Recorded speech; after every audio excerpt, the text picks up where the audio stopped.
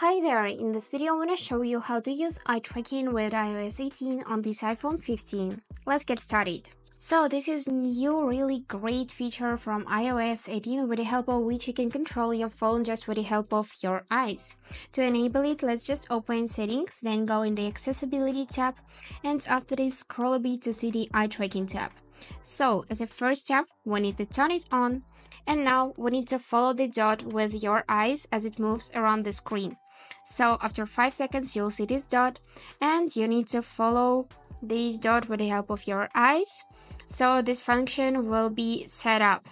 I'm just gonna finish it off stage and get back to you. After you set up this feature, you'll see these lines here. So when you will move your eyes, this line will move itself as well. And also you can enable some of the features just if you will look at them a little bit longer. So for example, now I just turned off eye tracking just with the help of my eyes. So let's just turn it off. For this, you can use your finger as well, even if this function is enabled. And also, you can here change this moving. You can drag the slider right or drag the slider left like this. So this is really fun and cool feature. If you want to use it, just simply tap on the switcher, then follow the dot, and you're ready to go.